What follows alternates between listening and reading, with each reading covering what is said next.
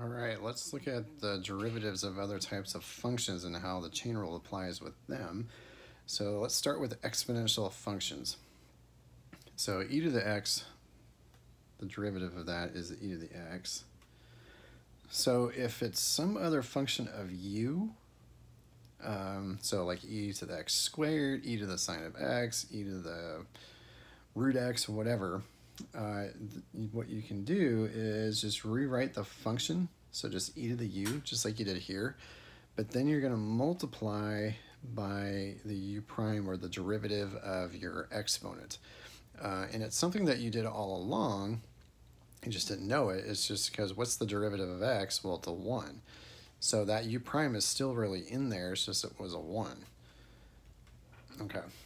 So we can now generalize it to any type of exponential function. So when the base is something other than e. So if it's something other than e, its derivative is a to the x times ln of the base. And when it was e, it would be like ln of e, which is still just 1. So it's still applied in here, you just, again, didn't see it. Now if it's a to the u, just recopy the function, so a to the u times ln of a, but then multiply by the derivative of your exponent. And this will work every single time you do it, as opposed to like going, oh gosh, now I gotta use the chain rule, how does that work? Exponential functions are a lot easier to work with than they appear possible. Okay, find the derivative of each function. Okay, so it's exponential, so I'm going to rewrite it just as it is. And then multiply by the derivative of the exponent, which is -1. So it's really just negative e to the negative x. All right, that's pretty easy. For part B, still exponential, so just rewrite the function. Multiply by the derivative of the exponent. And there you go.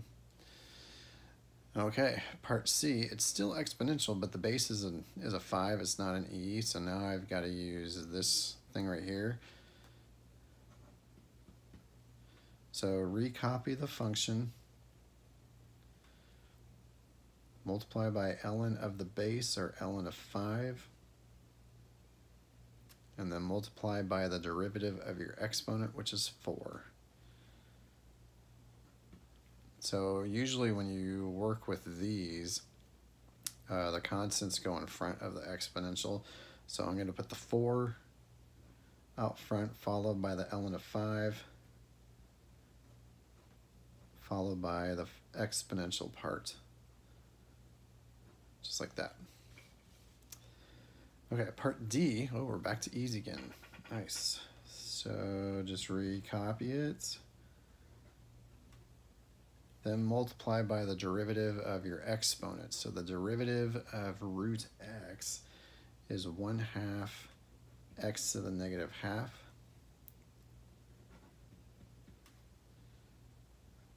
So we end up with e to the root x all over 2 root x. Okay, part E,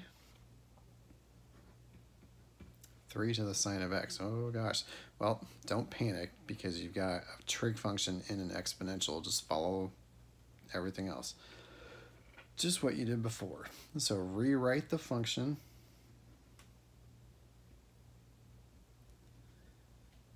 Multiply by ln of your base. Then multiply by the derivative of your exponent. And then just kind of clean it up as best as you can. So I'll put the ln of 3 out in the front, followed by the trig function, and then the exponential. The order doesn't matter because it's all multiplication, so you could have the ln of 3 in the back if you wanted, or, you know, just that's, to me it looks a little bit nicer to have it written out this way, but you know, choose whatever order you want. Okay, let's go ahead and look at the derivatives of the logarithms. These are actually kind of fun. These are kind of nice, even though the derivative looks kind of scary. Okay, so the derivative of ln of x turns out to be 1 over x. So if it's ln of something else, some other function in terms of x, it's going to be 1 over u, just like it was before, but then you have to multiply by u prime. That's where the chain rule kind of comes in, is that u prime. So it's really u prime over u.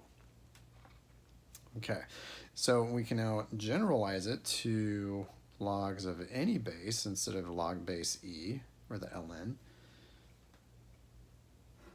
So if it's log base a of just x, it's 1 over x, and then you have to multiply in the denominator by ln of a, so ln of the base. And then if it's some other function in terms of x, so it's not an x in there, it's like x squared or sine of x or something like that, it's 1 over u ln of a times the u prime, or still the u prime on top over u ln of a. So the derivatives of the logs, they can actually go pretty fast as long as you kind of realize what you're trying to get to. So for example 6, find the derivative of each of these. So it's just u prime over u. So whatever's inside the logarithm goes right in the denominator. And then on top is its derivative. So what's the derivative of x squared plus 3? 2x. Okay, so ln of cosine. The cosine goes in the denominator. The derivative of cosine goes on top. And I can simplify that into negative tangent. So ln's are not usually too bad. So they're actually kind of nice. Or at least I think so. If you don't agree with me, that's totally fine too. So let's stop the video here, and then we'll look at some other examples with some ln's and logs and go from there.